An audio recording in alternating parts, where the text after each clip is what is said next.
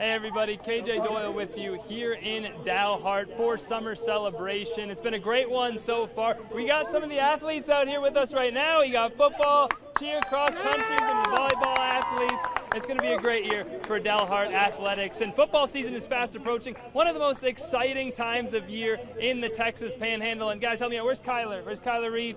Kyler Reed right here, the starting quarterback for the Dalhart Golden Wolves. And he's this week's one to watch.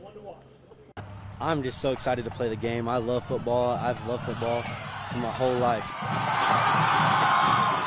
Last season was Kyler Reed's first as the starting quarterback for the Dalhart Golden Wolves.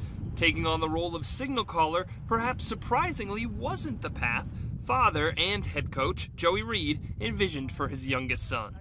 I've coached his older brothers, and they were all offensive linemen, so I expected him to be a lineman too, and he's had it in his mind since he was young that he was going to be Peyton Manning and be a quarterback. So, you know, our offensive coordinator, Coach Kitchens, said that he was going to be the quarterback, so I didn't know how it was going to end up.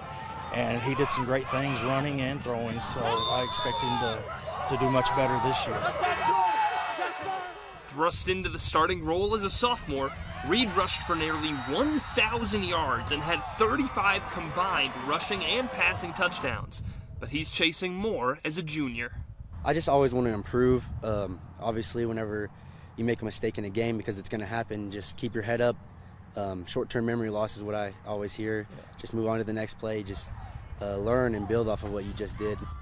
As a team, the Wolves were able to secure a playoff berth and claim a bi-district championship, but are setting expectations even higher this year. We plan to hopefully win a lot more games than we did last season and make it farther in the playoffs. Kind of just work together and stay strong as a team. Don't let anything pull us apart, you know what I mean? Because obviously, like last year, there's a lot of things thrown at us to where it can affect people in different ways, but we all want to be there for each other and all want to just stay by each other's side throughout the season. With Kyler under center and Joey Reed on the sidelines, the Golden Wolves will have a pair of great leaders to rely on to help push them to another successful season.